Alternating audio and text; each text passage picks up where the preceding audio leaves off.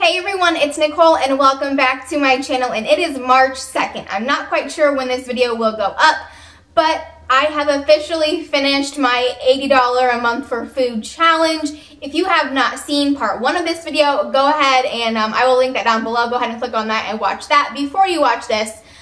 So basically, I wanted to spend 80 bucks for the entire month of February with food, so I could clean out my pantry and also save a ton of money.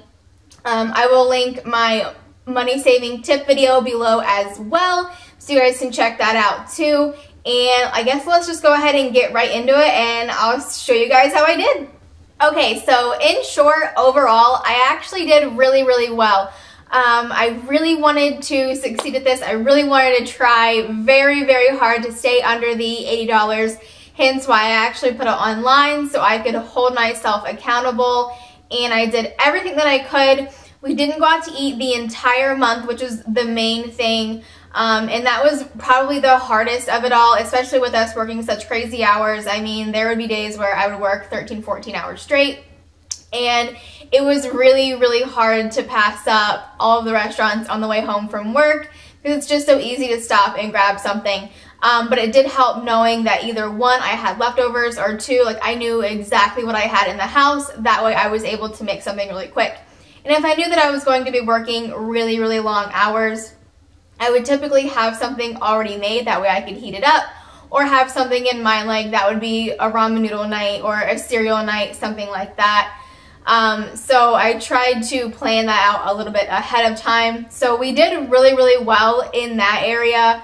My pantry is like completely empty now, which is absolutely amazing. I went through so much stuff. I still have some soup left, some pasta left, things like that. But for the most part, I probably cleared out about, I would say about half of my pantry is completely gone. So that was amazing as well. However, I did fail. But I had a good reason, and I'll show you that reason.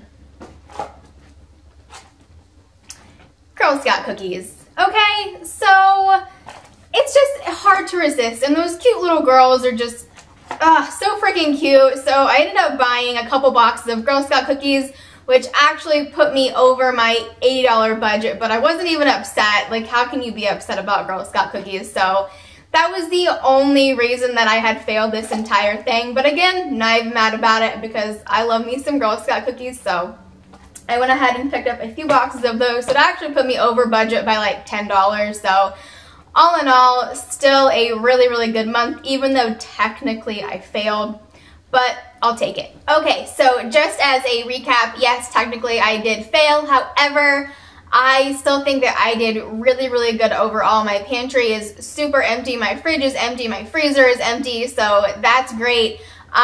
Going forward, starting in March anyway, I am going to bump that number up just a little bit for 2 reasons. 1, there's only 28 days in February. There's 31 in March, so I have to count for an extra 3 days.